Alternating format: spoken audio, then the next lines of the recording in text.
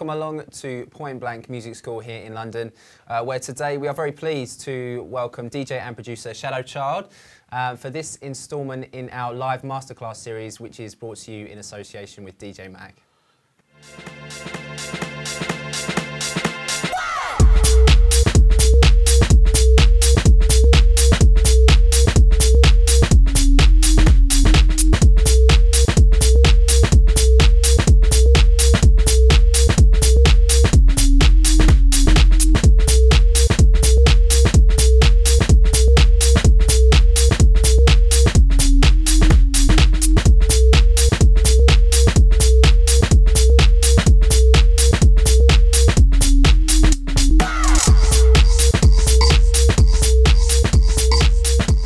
So Shadow Child made his debut earlier this year on the mighty Dirtybird records and kind of really blew up. I think mostly due to the fact that his track String Thing was kind of dominating the sets of Eats Everything and Claude Von Stroke.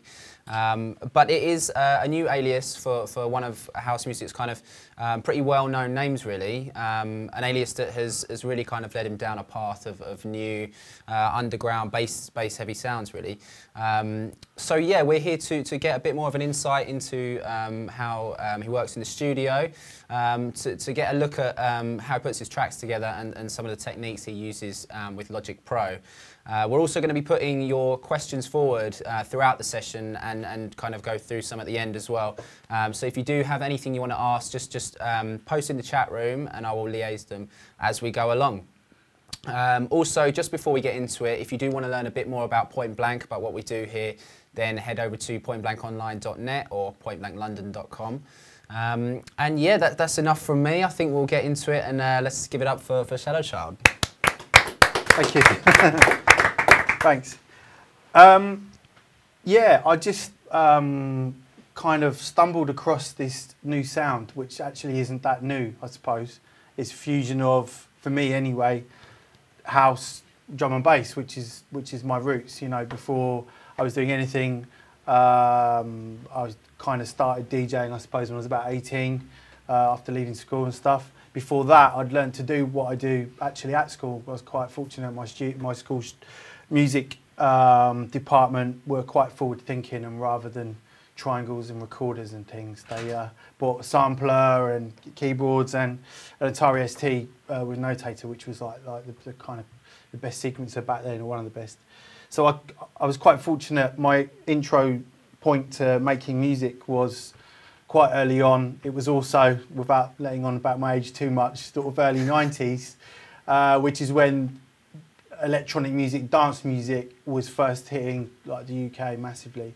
And although I was only kind of 11, 12 years old, I caught the bug pretty early on. That's not a surprise now, because I think people at that age are into this and they are getting Reason and Fruity Loops or whatever they make the music on their computers and having a go. But really back then it's just a completely different thing, and to have access to that kit, I didn't realise it at the time, but I realise now how fortunate I was, because you know there weren't many schools at that time that had any equipment at all, really. So that was my entry point. DJing wasn't a thing. I didn't know anything about club culture. I just had heard these DJ mixtapes, rave tapes from the local record shops that friends, older brothers and sisters were coming home with, and we would listen to those. And then yeah, got the DJ bug. Kind of fell out of love with making music because it was quite an expensive thing to do then. You had to have lots of hardware and all that kind of stuff. So as soon as Propellerheads brought Reason out, that brought making music back to me, and you know, on like a shoestring budget, basically on a kind of very average PC, I could actually start making music again. So that was whenever Reason 1 came out, late 90s, something like that. So then, you know, my former alias kind of took off and did really well off of me using Reason. A lot of the early kind of, it wasn't even called Electro House, but it ended up being called Electro House, was around.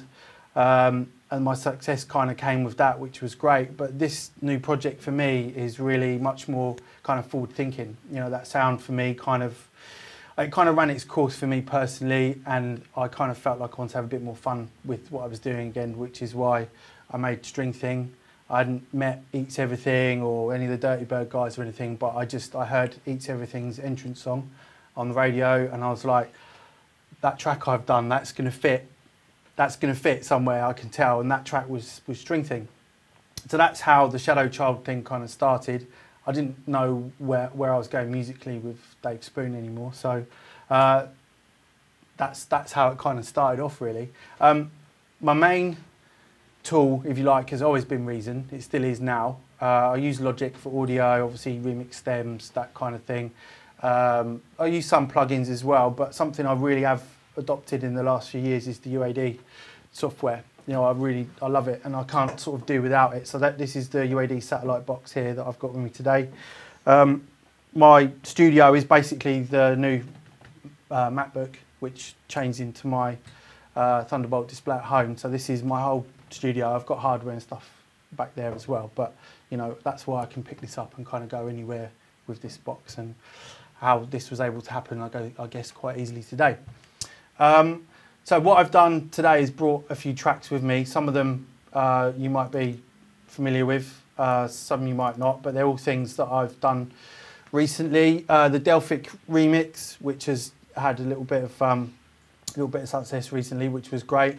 A few other remixes on there as well, and some originals. And I've also got the String Thing track and the Rustic Chip track, which were the first two on Dirtybird that kind of, you know, I was really fortunate to get them signed to them. So can I just say, you know, the String Thing, were you making similar stuff like that before? Was that the first foray into that? Yeah, I was always messing about with stuff like that. I just love all the bassline stuff, and I love, you know, real house. I think the old kind of electro kind of thing went kind of a bit too big arena type sound, and I just couldn't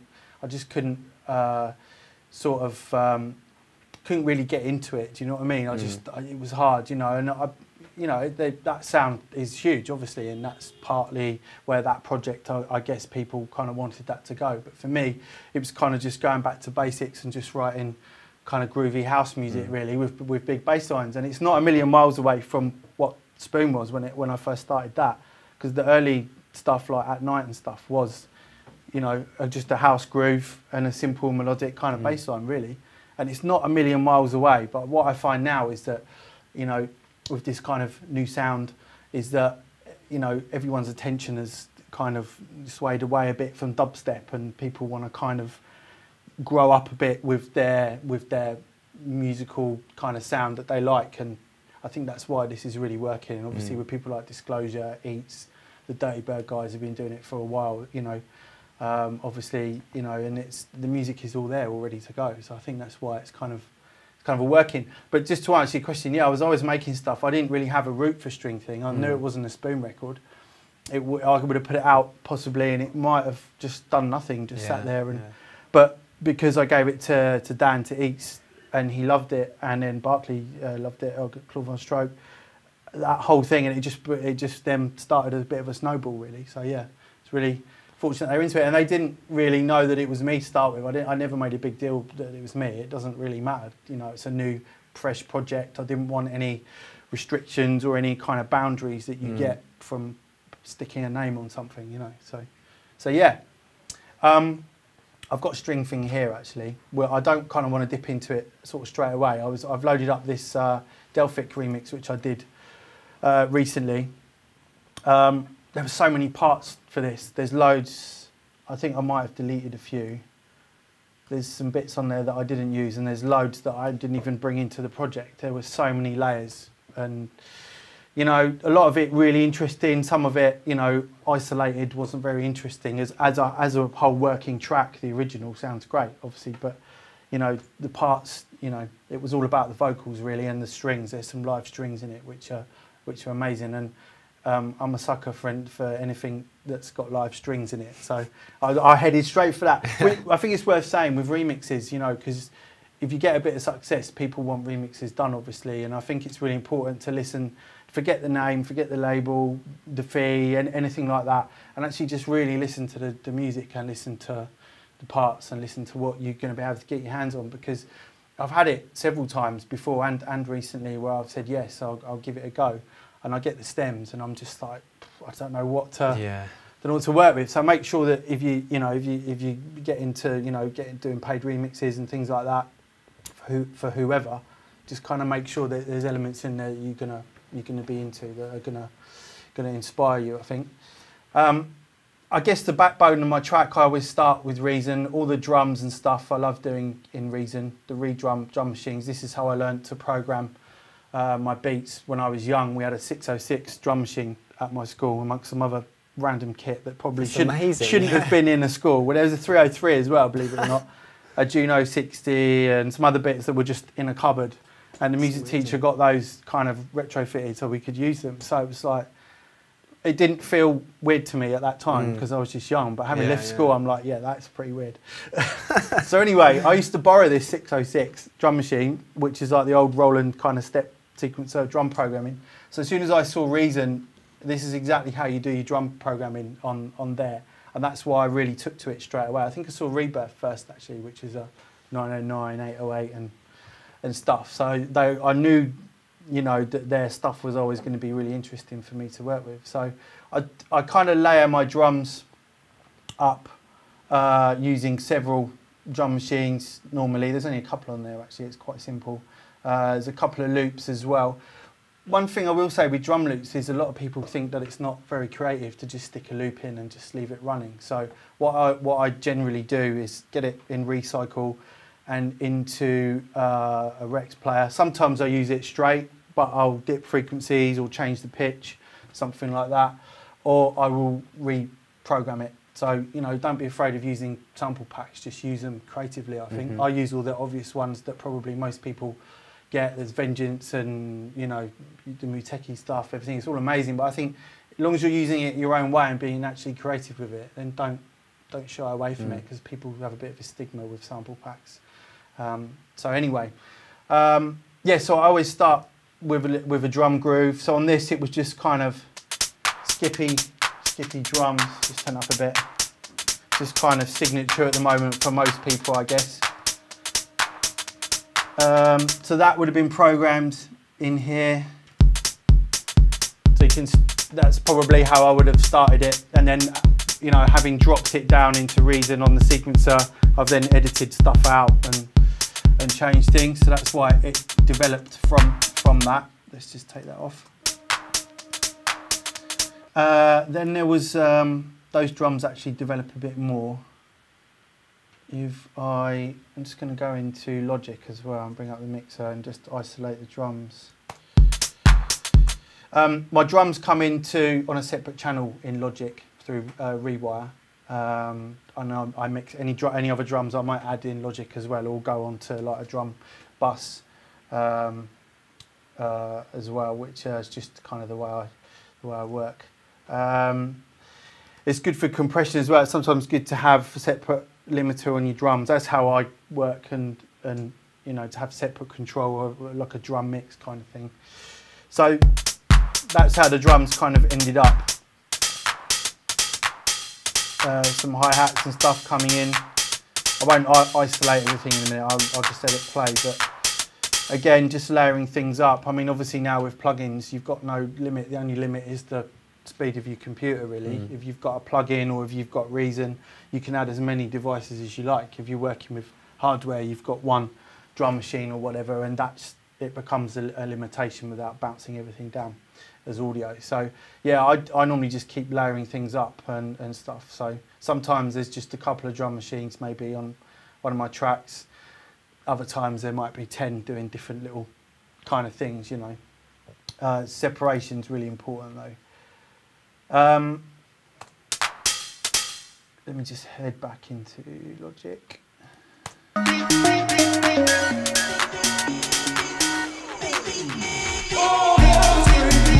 So I use that kind of old school kind of, I don't think it is an M1 organ, but it sounds that way. Like my controller's not working, I'll sort that out in a minute. Again, just all those old school sounds coming back at the moment. But you can see here on the sampler, it isn't a multi-layer, multi-sample kind of patch. It's literally just a sample. It's actually a DX, an old Yamaha DX organ, which, well, you can hear what it does. It does the same kind of thing as the old M1 sound. I wasn't set on that straight away. I remember with this, I tried another couple of bass lines as well. Obviously, there's a lot of signature bass sounds that go on at the moment, like the 808 tom or kick drum can be used. A lot of the old kind of drum and bass or old garage kind of sounds are coming back at the moment. There's a guy called Friend Within, and a lot of his stuff, he's using a lot of those real old kind of like Reese bass type things. That's my So High track as well, had that sound in.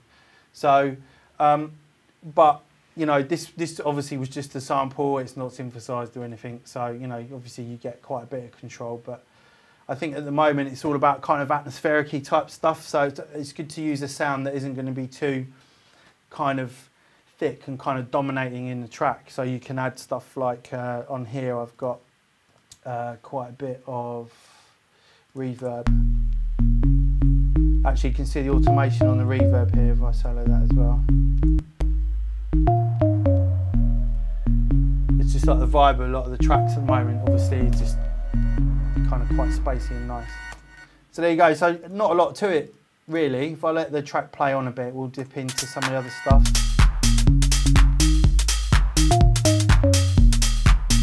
There was lots of vocals as well to work with.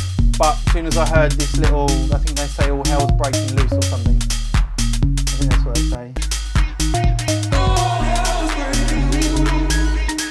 So I knew that would be, because I didn't want it to be a whole vocal track. You know, I was sort of dipping into the vocals and finding little bits that I could use. And that was a standout thing kind of from the off. Did you have an idea for the remix from the start? You know, when you hear that track or you start working on the beat and then stuff comes about?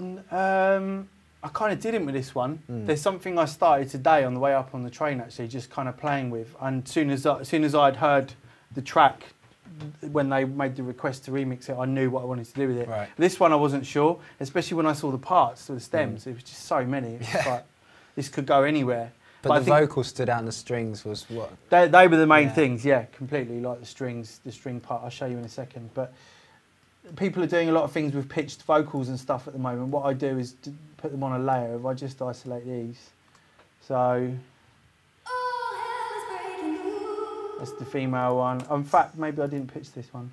Oh yeah, that one is pitched down. Yeah, so I've just used the Logic pitch shifter to pitch down, and then when they're both mixed together, you get that nice kind of, it's kind of a harmony type thing. Just with it on a bit. So these are parts as well from the original. This kind of vocal stab was really interesting because this was in the original track. So it was kind of like a ready-made little groove that was there. I changed the timing of it a bit because it was quite straight, and also brought the BPM down, so it kind of, you know, it really lent itself straight away to the track, which was good. Yeah, this is all like in the original part, so I didn't actually do any of that stuff, but it just kind of works. And as the track goes on, I end up using some of the vocal, and then the string part. Let me zoom out a bit and you can see a bit more.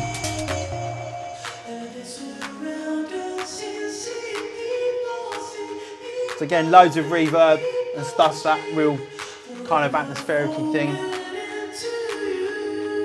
Oh yeah, the vocals are there. There's the strings, they're really nice.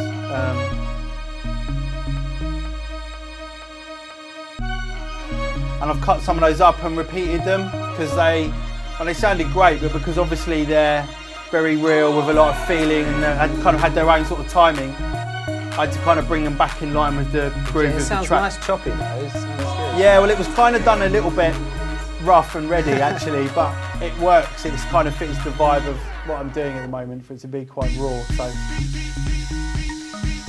I'll just say as well, there's quite a few people on the chat room asking about the sub bass. Yeah. So have you layered up the bass in this? there? Yeah. No, yeah. that's just the sample, and it's I'm pretty sure I would have brought it in on its own channel. Let's just have a look. Who knows what I did? Yeah, there we go. So obviously in Reason you've got your separate outputs just to show you. If I whiz up to the top and hit tab, you've got these are your outputs that go to wherever you're rewiring to. So I just sent the organ bass right out. I don't know if there's anything other than the reverb. on there. Anyway, let's just go back to here. So you can see the EQing that's on it. I've used the limiter as well to kind of make it a bit kind of squashy. This is one of the UAD limiters. There's several on there that you can use, but this is like, I mean, there's loads of toys with UAD, but I think with any kind of big set of plugins, it's good to find like just 2 or 3 that do a certain job that you really can learn really well. And whenever you reach for it, you know exactly what it's going to kind of do. And this is one for me that I don't just use on the master or anything. I actually use it on loads of stuff. So there's a bit of tape delay. There's somewhere that's obviously on the automation, and a slight side chain as well. So you can see I've brought the side chains, just the Logic compressor coming in off my drums on bus number 10. Well, again, like I said earlier, they just comes off my drum mix. So I used to have I don't know if I use this one. One of my old templates I've used for this. All these blue blocks at the top are just the silent kick drum that I used to use for running my side chain. So I could just use Audio 2 side chain there, and it would just feed off of that. But I didn't want the side chain on the whole track. I just wanted it when the kick and the bass wasn't where they weren't fighting each other, which we'll talk about again in a moment actually.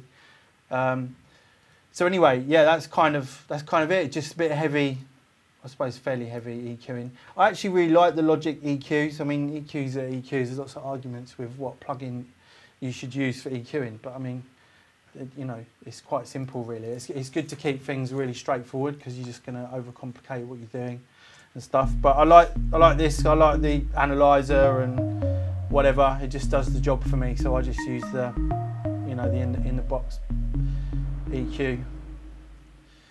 So yeah, so the weight in that sound just literally comes from the sample because it's a sample from an old bit of kit that's going to have that feel, that weight to it, you know. So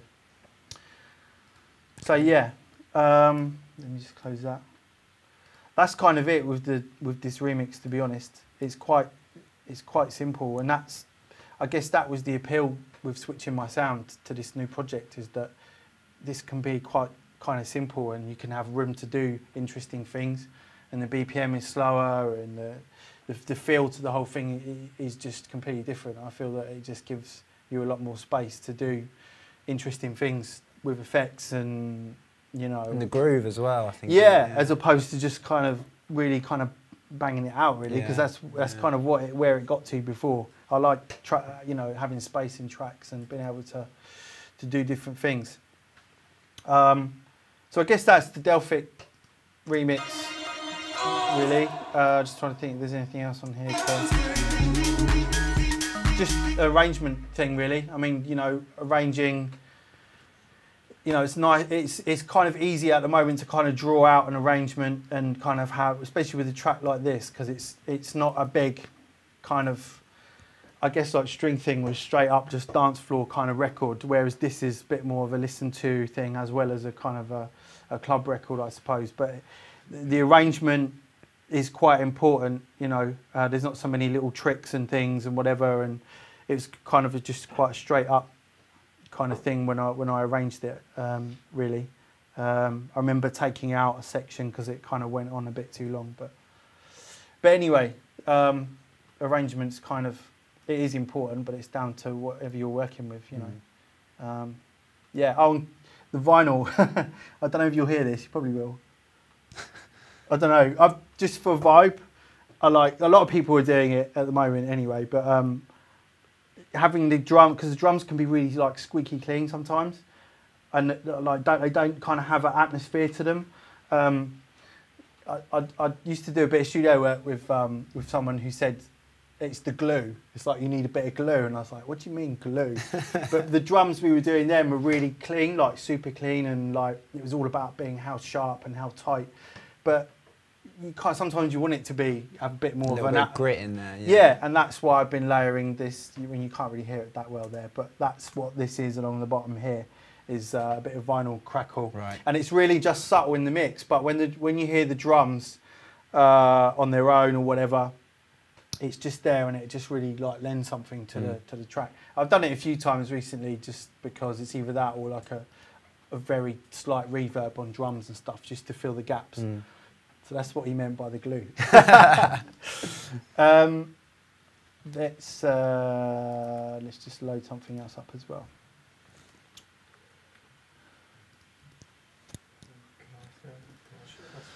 Yeah, go for it. Okay. Yeah, just a quick question, because you said you've got your drums on one channel. Yeah. So you wouldn't have separate channels, say, for the snare or the bass drum. You've got all drums going through one channel. Yeah, they would all initially be on their separate channels or their separate lane, either in Logic or in Reason.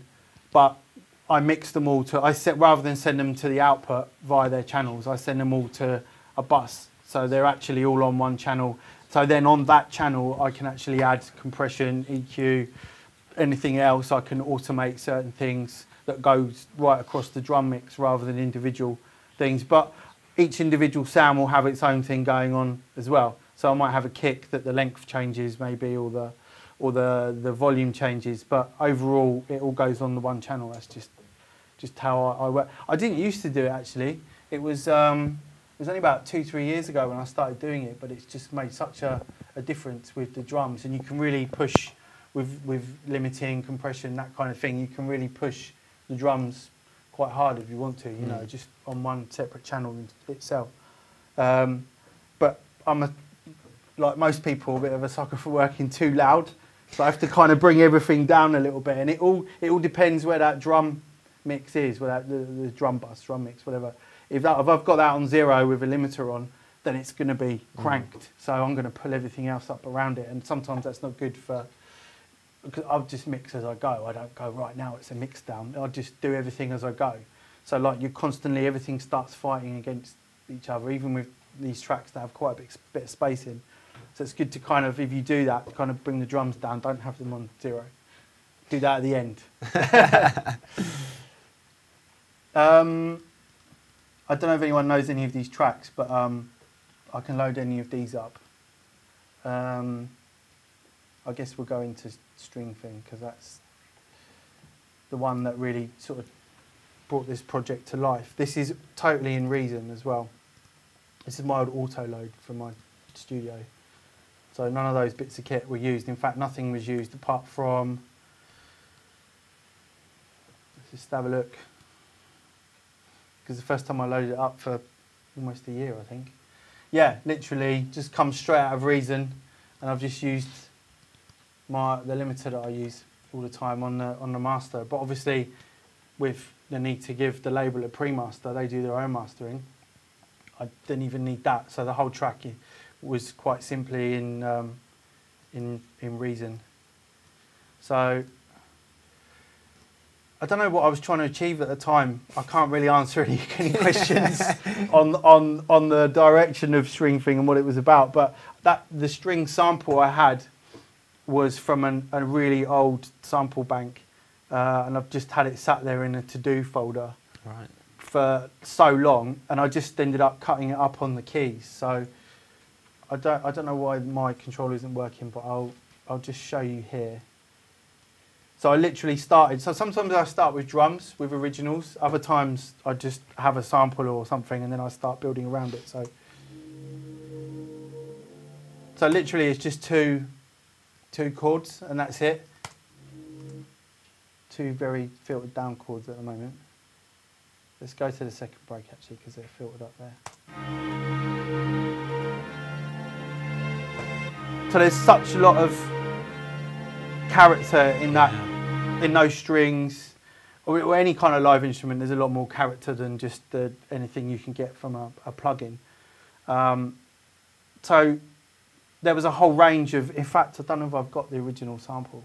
No, I haven't actually, not on here. But anyway, that's just 2 chords of like 10, or there's a whole phrase, you know. So I took those out and literally just had those 2, and I was just like, okay. I tried some beats over it, and it kind of wasn't really working. So I knew it just had to be like a melody or a bass line type thing.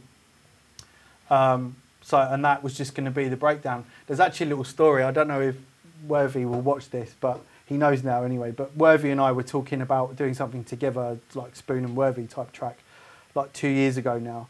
And I did a little folder of ideas, and this was in there. Like, so this could have been a Worthy and Spoon collab like ages ago, but it wasn't.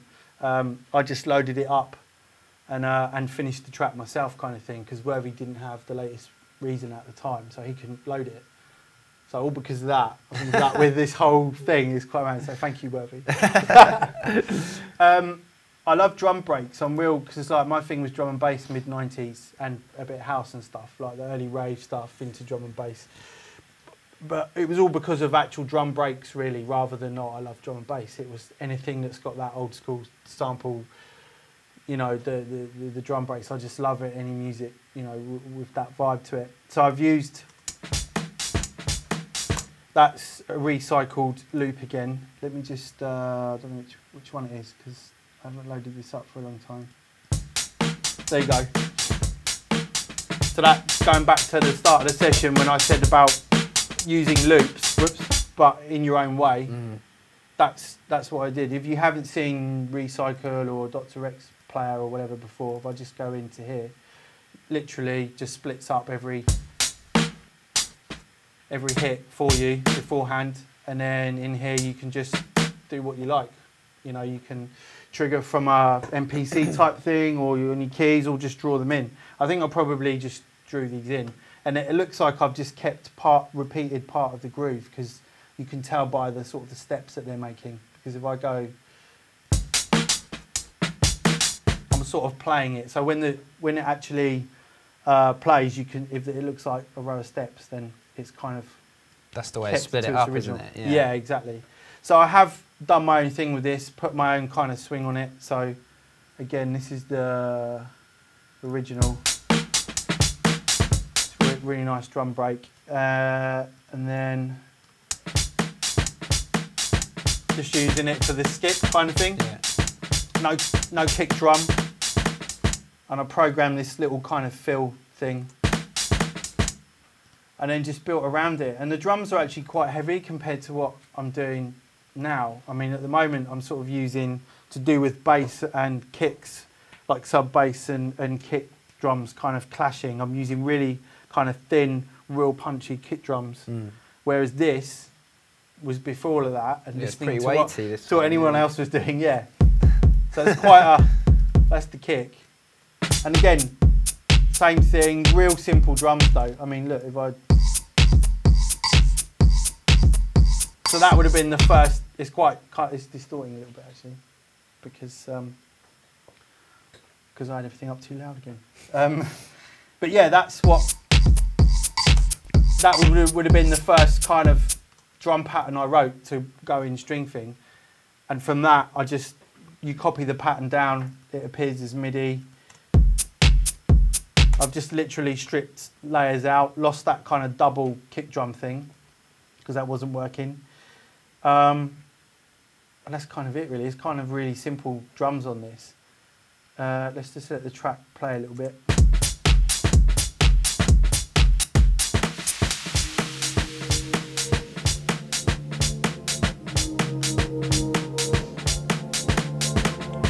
It's just one of those things, those samples, as soon as you hear it, it's like real kind of, I don't know, it makes really got so that character, yeah. Well, that's the thing, I guess, it's hard to get, because there's so much music out there, so much going on. A lot of it's great, a lot of it's quite average, just to be truthful about it, and that is lack of character. So I'm not saying everything I do has character in it, or it just whatever, but it's such an important part of music, almost as important as production really, that it's got that thing that everyone can latch onto about it. And I think, you know, live strings in any kind of house music or any dance music really in particular, because it kind of doesn't belong there, but it does. Do you know what I mean? There's something a little bit special about it. So the next thing, I guess, is the bass, which is the most simple bass pattern I think I've ever written in my life. There you go. So let me just very quickly just see if I can get this keyboard working properly. I don't know why it's... Oh, there we go. just needed waking up. So again, kind of in my former life, it was all the electro house bass lines were all about two sawtooths tuning one up, like 5 semitones or whatever. And I kind of took that thing, but with a completely different sound, just using a sine wave. Literally, I could probably just do it now for you. It's so simple. And again, you think how long you can spend sometimes looking through plugin presets, looking through samples, whatever. Sometimes it's just right under your nose all the time. So literally, 2 sine waves, so 2 oscillators running there. And then bingo. So literally that. I think that's. Oh yeah, it's on 4. Sorry. So I've just gone up full semitones. Yeah.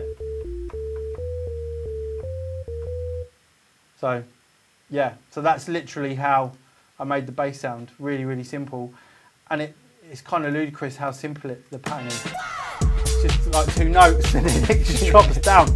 But you immediately could tell how effective it was going to be. Yeah. It's just one of those things. Really not complex at all. Yeah. So what I would have done on this, I'm hoping, because I'm just gonna. There we go. So, because the whole track is in Reason, the side chaining and stuff obviously is all within there. So the M-class compressors is brilliant. You know, all the stuff you get with Reason is really good. I just personally, for mixing tracks, I'm so used to Logic that the latest version of Reason, which comes with like the SSL style mixer, which is this, I haven't got into it at all yet, but I know it's going to do a great job. You know, when I get like a spare 2-3 weeks to just do what I want, you know, I will jump in on it. But you know, when studio time comes along, I've really got to just focus on what I'm doing. So, you know, a lot of this stuff was done obviously within the track, just in Reason, although I didn't kind of mix anything complicated with it. So my side chain here just runs off of the kick. There's probably quite a complicated, anyone that knows Reason will know you can just kind of do all your routing yourself here like this. So this is my auto load for Reason. So if I hit the, let me just play this again.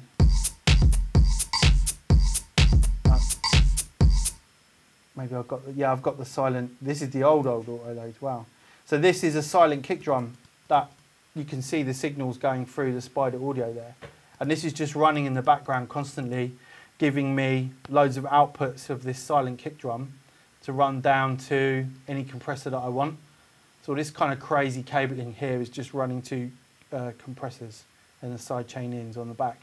So that's what I did with the bass. So let me just loop up the bass and you can sort of hear.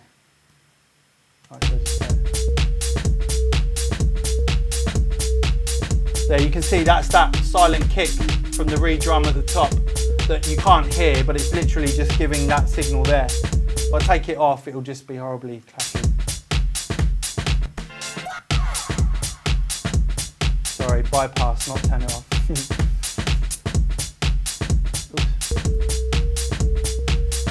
It completely takes the character away.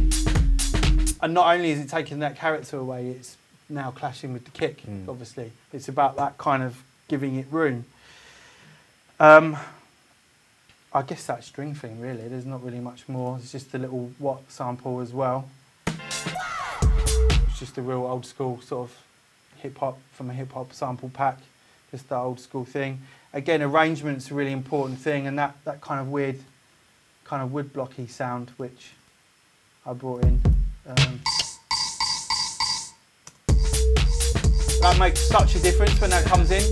When you hear it like that, you just think, okay. But when it's in the track and it's doing its thing in there, it just, you know, it brings so much to it, and it's that's part of the effect. So that second time it drops, you've got to have something slightly different going on. I mean, for me, with this music, every 8 bars, you really got to have something different, or all the way through, have different little things going on in the background to add that kind of character. Tom Flynn is someone that does that.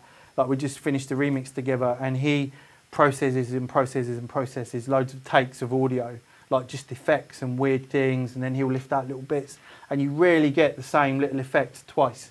Like, this is just straight up, like, a few things repeating and stuff, but you know, and it makes so much difference either in your arrangement to have different things happening every kind of 8 bars, or to have loads of different effects that you don't hear sort of twice. You know, it's really kind of important thing. Otherwise, it's just your music's just going to kind of drag on a bit. You know? I think it kind of goes hand in hand with what you said earlier about, you know, standing out from the crowd, maybe giving it more character. You know, as you said, there's a lot of stuff out there, and that is one of the ways to. There's a lot of great stuff out there, but there's a lot of things I hear. I'm sure people hear some of my music and go, "Oh, I wish you'd done that with it."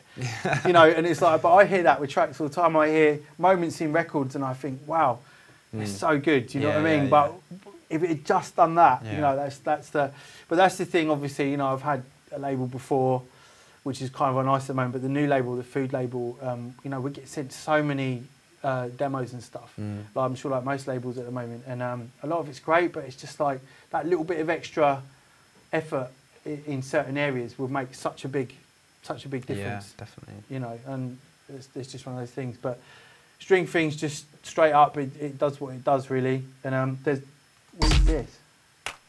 Oh, a hand clap. There you go. It's like a live hand clap that went in there at some point.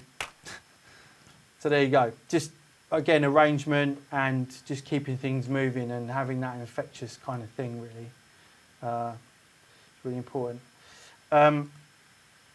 Any questions before I close it on string thing? Questions in the room? We've got a couple of questions just about more on the kind of mix and EQ side, really. Mikey's asked, how do you process your kicks? You know, do you have a kind of set method, I guess? Or? Not really. No. At the moment, it's all about the kick being almost a pulse and the bass kind of doing the work, just the kick leaving. I'll just load something else up while I'm talking. So you take the weight out of the kick? Yeah, not so much taking the sub out, but it's like a kick with a long release is kind of hard to control things around it. It's just about giving things space. Any great music is just about having space in the mix, whether that's sonically or just even audibly. You know, that's the important thing. I think if I load up what was the B-side technically to that, the Rustic Chip track, because there's a lot of 808 sort of bass going on in this. So this one was, String Thing didn't have a B-side, and Claude Von Stroke wanted to sign it, and he was like, we need to have another track. And I was like, right, this is brilliant. I'm so made up that they want to run with it, which was great. So I was just straight into the studio and did this one. And again, this is sort of those kind of drum and bass pads, you know, kind of liquidy kind of sound. I always loved all that stuff like Bookham and, you know, early Metalheads type stuff, you know, just brilliant. So I just found a pad that I liked. And actually, this is out of the Reason sound bank. I didn't know what to use at the time, but I really loved this loop. So I have actually used one straight up. Gone against my principles of reprogramming them. But so that came straight out of the Reason sound bank, actually. A couple of people have picked up on that before. They're like, you use Reason, don't you? And I was like, yeah, I do. How did you know? Oh, that loop on Rustic Chip, that's from Reason. So the pad again, but I just play it from there. Just that old school drum and bass sort of sound to it. So that straight away and that loop straight away had a bit of a vibe to it.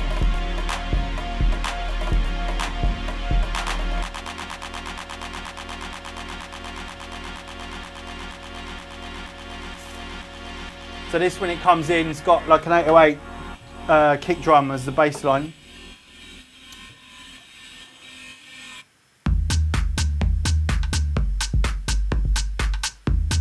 But what I've actually done, rather than, because sometimes the tuning of those samples is quite, because the 808 bass drum's got kind of a bit of a pitch bend in it, so it's kind of hard to tune sometimes. So what I started to do was actually just make my own 808 with just a sine wave in Subtractor. I'll show you how to do that as well, actually. But I've just put on a Subtractor. I mean, you could probably do this with most decent synth plugins that have a good sine wave on. So there we go, and then it's all about shaping that sound, obviously. So you want a bit of release on it. Also, you don't want it. I've heard some tracks with the 808s, and they're not monophonic, as in they're all overlapping. The samples are just overlapping when you play like that. So that's cool. Sometimes that works, like the tones actually work together with the changes. But I put the polyphony on 1, so each sound obviously cancels out the last. And then it was all about using the modulation envelope. So as soon as I bring that up, it kind of gives that attacky thing at the beginning, and then bring down the decay, so you get a sharp attack, and then just play with the amount a little bit, and you've literally made what is pretty close. Yeah. It's not exact, because the 808, the real 808 sound is just second to none, really. It's amazing, but for pitching and stuff, if you know how to process bass and things like that, you know, you can build your own and do that kind of stuff. I think I don't use it myself, but I know a lot of the guys use the. Is it the Rob Papin, the sub? The Predator thing. No. There's a sub. I can't remember what it is because I don't use it. Yeah, the boom bass. Yeah, for that stuff. Again, so built on the same principles. It'll do more stuff, but you know, that's how I've been doing this. I did something with Hard Drive Deep Inside for Strictly Rhythm as well. Same thing. Didn't use the real 808. I used this on that because it just, again, more control. So if I go to the actual synth that's doing that, again, you can see here I've used the side chaining on it. It's only mono, so there's only one cable going into the side chain there. And I've actually put some overdrive on to kind of fill the sound out a little bit. So the screen basically, in Reason, gives you distortion, kind of over compressed, kind of old school sort of sound. So there's some of that on there as well. I thought I used, again, it's been a while since I loaded this up. Now the pulverizer's on something else. So again, the side chain's actually giving the kick room, obviously. So the kick, I suppose there's a little bit of sub on this one. It was like only the kind of second Shadow Child thing that I did. So getting used to the new ways of producing things and stuff. So again, would have worked the same sort of way with a drum groove. I know there's some hats that come in and some bongos and stuff as well. And that funny little whistling sound. Where is that?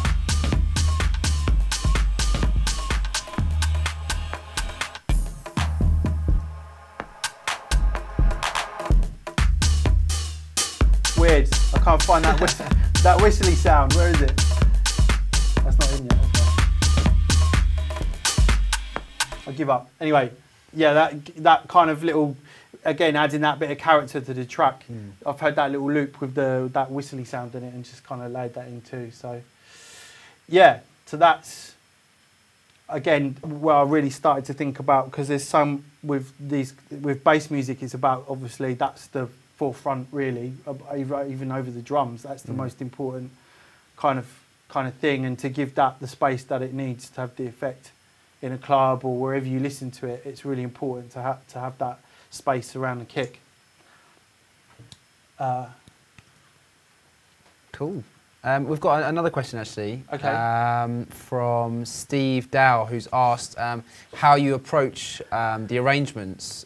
You know, is it something you do entirely on the fly, or do you have a kind of like a template-ish to work from? Not really. I mean, the last 2 remixes I've done, I've noticed I've kind of done the same arrangement, right, yeah. But there's never a plan to do that. I guess it's just that's the progression I want to hear in the tracks. So I don't ever. Again, I was with Tom Flynn recently, and he drew out the arrangement he had in his head on a pad. And I'm like, you'd like literally drawn what it would look like if you zoomed out on Logic, and he was like, that's with what a it paper needs to and do. pen, like, yeah, really, wow. Yeah, and I was like, wow, okay, I haven't seen that one before. I just kind of go with the vibe of what I'm doing and just let it develop. But you know, that works. That works for him, and that's, you know, I'm not saying he does that all the time. Yeah. But he clearly had a very clear image about what he wanted. I sometimes I do, like with Stream Thing I did, but I could just arrange it quicker than I could draw it. So Yeah. So it's just one of those. But yeah, I mean, arrangement's really important. I think it's just important to keep people interested. Whether your track's 5 minutes long or 10 minutes long, just keep people interested for that whole time, however you do it. I don't think, you know, arrangement, particularly in a club when it's, you know, when you've got the crowd on your side and you can go where you want with them, you know, you can do what you want if the music's doing the right thing. So, you know, there shouldn't be any rules. Yeah. Shouldn't be.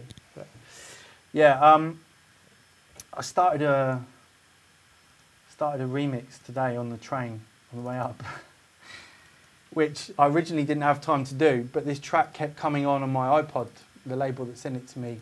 It kept coming on in the car, and every time I heard, I'd already said no to it, and every time I heard it, I was like, oh no, I wish I hadn't said no now, because there's so many things in there that sound really great, so many things that I wanted to kind of work with. I said, look, send me the parts. If I get time before the end of January, I'll just do it. So, yeah. So I'll just show you. I literally started this today on the train. So, what I do with remix parts is I put them in Ableton. I find the stretch in Ableton for any tempo changes is really a lot smoother than anything else at the moment. Other people might disagree, but that's what I do. And I normally do, because the original track was 85 BPM. I'm not going to go through Ableton and stuff because everyone's seen kind of, you know, how to do that before. But these are the parts, the original parts, not loads. They're 85 BPM, as you can see.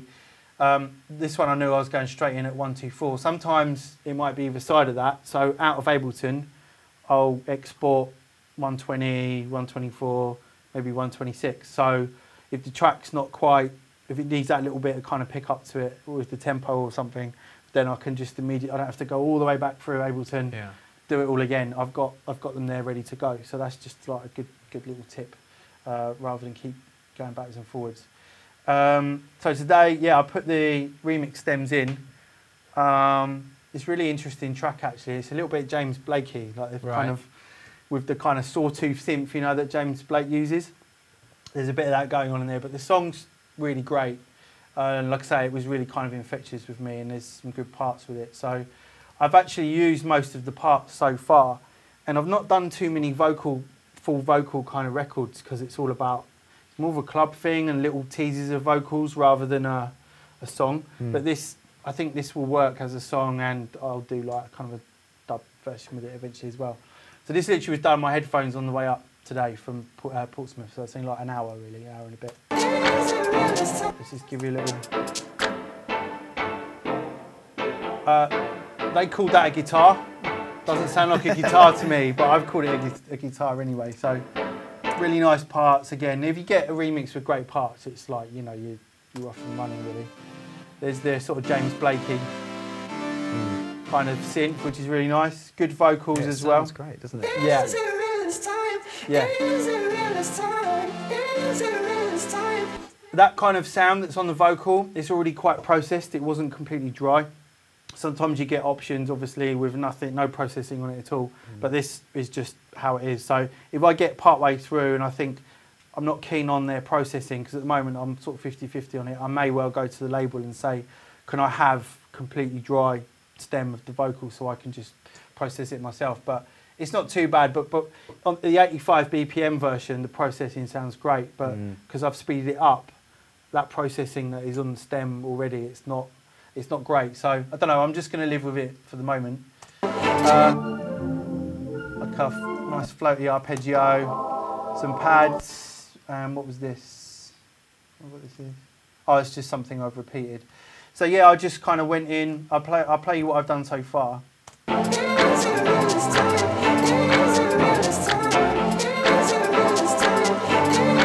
Nothing's mixed, so we'll see how good it sounds. It's just literally quite raw on headphones.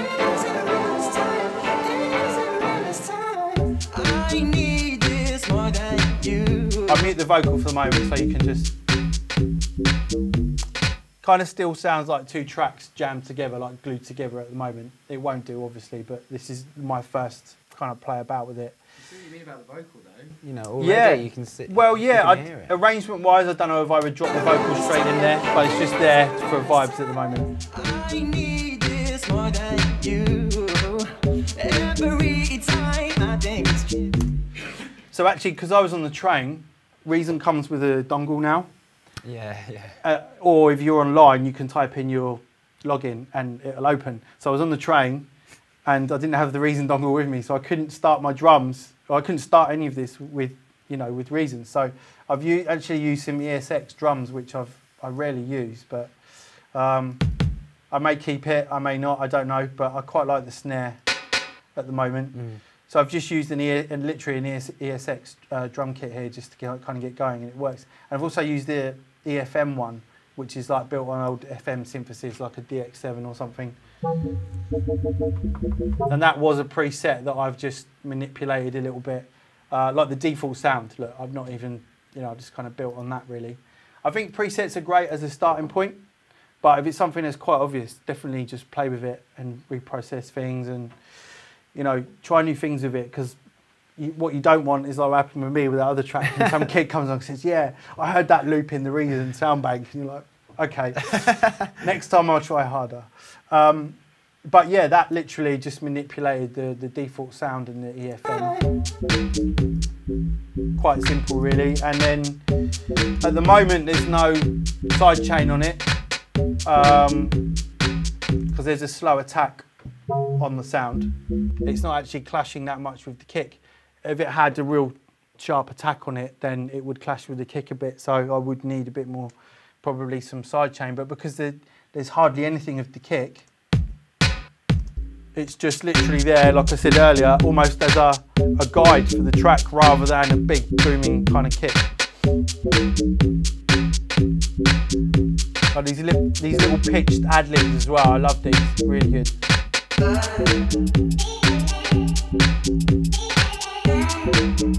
Once I did get Reason going on the train, I plugged my phone in. I've never used it for that tethering thing, but it got me to load Reason up anyway, so that's fine. I started adding hi-hats and stuff from Reason. Some people that rewire Reason with Logic and other programs might be saying, why is he using both sequencers? Because I can sequence everything in Logic and just literally not use this window at all, and just use this like a kind of like plugins really. But I've got so used to the Reason sequencer and the integration between that and their devices that I just need to use both. So I have kind of got two arrangements going on in all my tracks, which might be a pain in the backside for some people, but I'm just used to it. So again, just real basic drums at the moment. It will develop a lot more as I do more work on it, but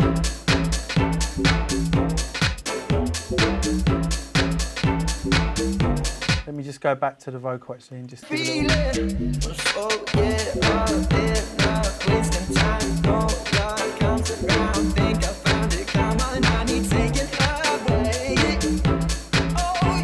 What I've done here is separate this Audio 9 is actually vocals as well. And because I want the same effects on those two tracks, what I've done is bust them together. So again, like I did with the drums, I've used bus 1 for the vocals. That's how you get to there. And that's vocals as well, so same thing. And then this is that bus here, AUX 6. And I can just stick any effect on there, and whatever comes through bus 1, whatever I send through it will obviously come out. You can hear the crazy delays.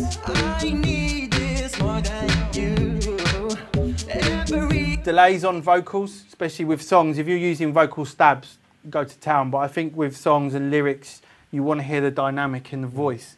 So I never go over the top with delays and stuff.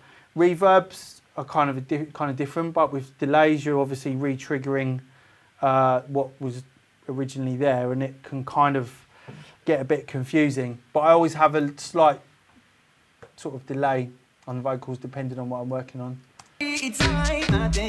So anyway, so that's...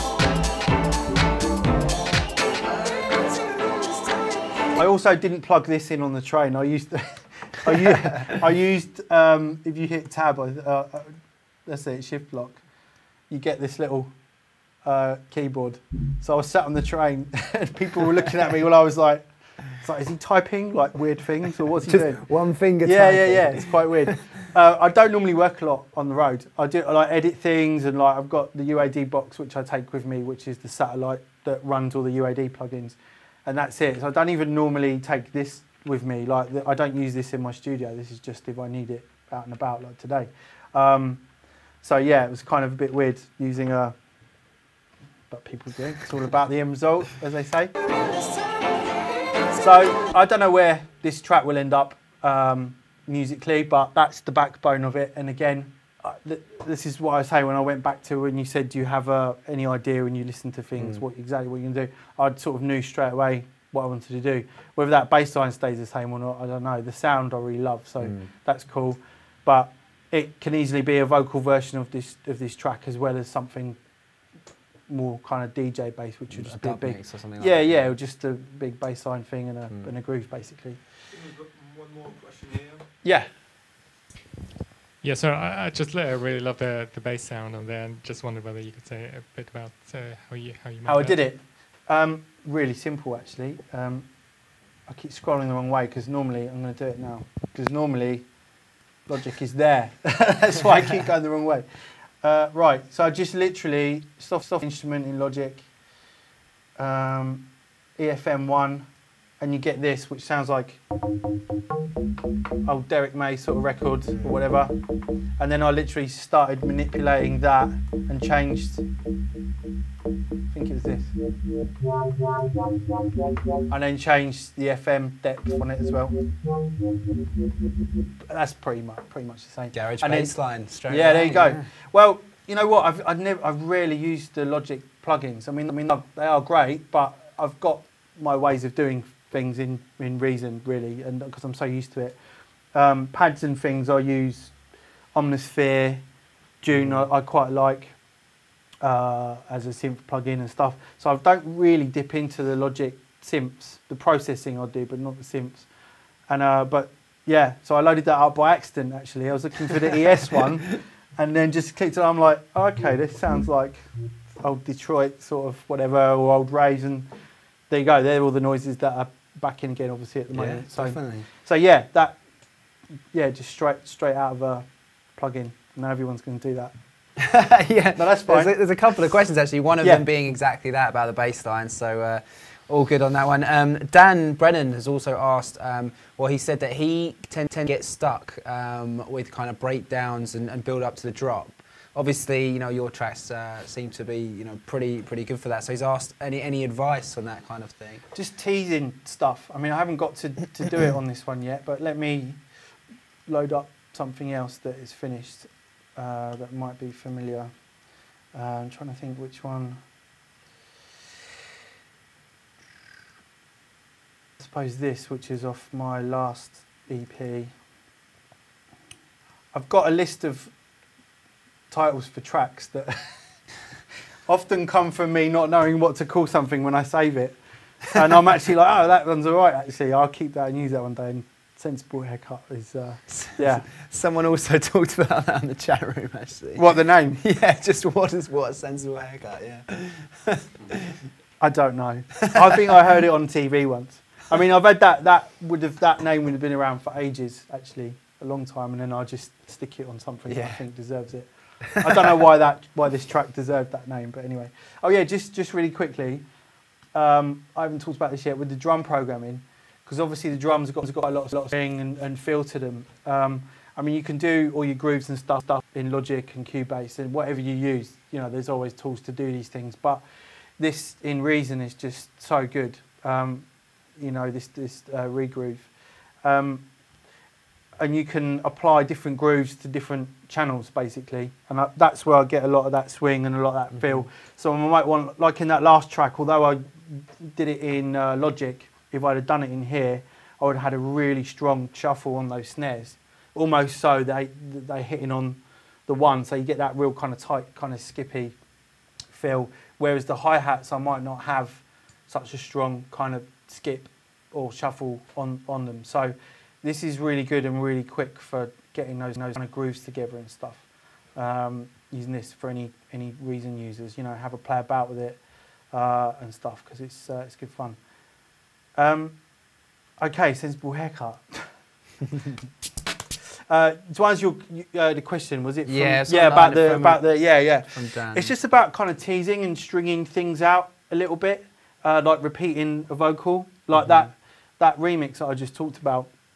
I'll probably just repeat the end of the phrase of the vocal for like 2 extra bars or 3, and just do something there. So rather than a big long 16 bar build and build, Yeah. I mean those records, you know, obviously work really well anyway. But with that, I'll probably just do a little subtle kind of extra 4 bars just to tease that the drop kind of coming back in. So there's different things you can do with. I mean, with string thing and stuff, and a couple of the remixes, I've copied an old Armand Van Helden trick, which is that Right. repeating the. Yeah. Who, it has to be said, is pretty amazing when it comes to. Yeah, but it's a drop. really effective way of bringing that kind of impact along, that kind of tease that the drums are coming back. Literally, that kind of drums kind of repeating, getting louder, like a section of the drums, like from the snare onwards or something, and then just, you know, just kind of hitting it. So it's not a new thing. I'd never say, oh, you know, but then not many people were doing that recently, and I think that's why that effect kind of stood out. So, I mean, I guess, you know, there's, with all the sample banks now, there's just endless kind of, you know, build up noises and things and stuff, but they're all good to use. But like I said at the start, I think doing your own stuff, doing your own little tricks. Creative with it, yeah. Yeah, because, you know, they're the things that sometimes an accident as well will help. There was a track collab I did with DJ Zinc like about 4 years ago now, and we copied over a whole section of the track, like 16 bar section or whatever it was, and he actually dropped it all 1 track down, and like, so all the MIDI was playing the wrong instruments. Right, yeah. Do you see what I mean? So, but that section of the track is just like, we never could have achieved that. That was like a happy accident, and it sounded great, and we just kept it in there because it's one of those things. It's just about teasing people, especially in a club on a dance floor, and but keeping that interest there, and not seeing people go off to text their mates, and you know, you want to keep people there. So yeah, just with breakdowns and drops, it's all about just that little kind of teasing things, you know. So the Sensible Haircut track, again, I think it's all Reason apart from the vocal. Yeah, so you can just see the vocal in there and the mix as well. So again, everything mixes through. I've brought things in on the separate channels. Here, the drums and stuff. Drum programming on this. Can't remember what I did now.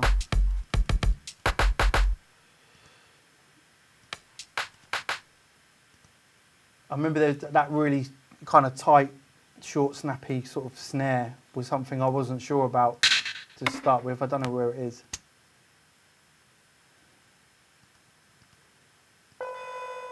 Oh yeah, that's that. Again, that was just like a percussion sound in a sound bank, because there's not really a bass line to this. It's just kind of a, you know, for an effect. There you go. There's the snare, and I was like, is that cool? I don't know, but it kind of everything kind of works nicely together. I sampled. I keep buying old 90s keyboards because you can get them for about 100 quid at the moment, like old Korgs and stuff, like an M1 you can get so cheap, and like just been kind of sampling bits out. So I used like Universe. That sound there is from that. It's just in there as a sample.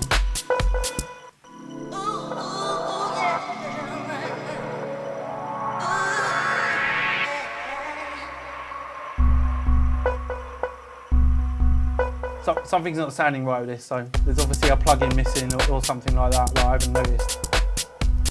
But it's kind of quite a somber, it's not quite a big party record like String Thing, it's something that's different. It's slightly deeper, I guess. Yeah. Sometimes rather than looking for that big impact, like, oh, there's the drop and bang, it's all back in, it's sometimes just about introducing things again slowly. So this the percussion just slowly built back in, and it's really effective. It's funny, one of the first people I saw to play it, only recently, like I knew lots of people playing it, like Dan was playing it, Eats Everything, and a few other guys, but I saw Mary Jane Coles play at the DJ Mag Awards. Oh, really? Yeah, and I was, that was the first time I really took it in without me playing it, because obviously I'm playing it, I'm also cueing something else, I'm probably pointing at something, trying to look like I'm, yeah, being a DJ or whatever. And I'm not listening to it the same, but listening to someone else play it to a crowd like that was it was brilliant. I can see it for her as well, you know. Yeah. That kind of sound. Well, again, no kick drum for 16 bars, but just that sound really kind of opening up. I don't know. It's just it's a different way to like the string thing kind of effect, you know. And it cuts right back down. Yeah, just kind of cuts right back down. So I don't know. I just think it depends what elements you've got in your track. If you've got things you can repeat, like repeating vocals. I haven't brought it with me, but if I just the other tribe, I think, yeah.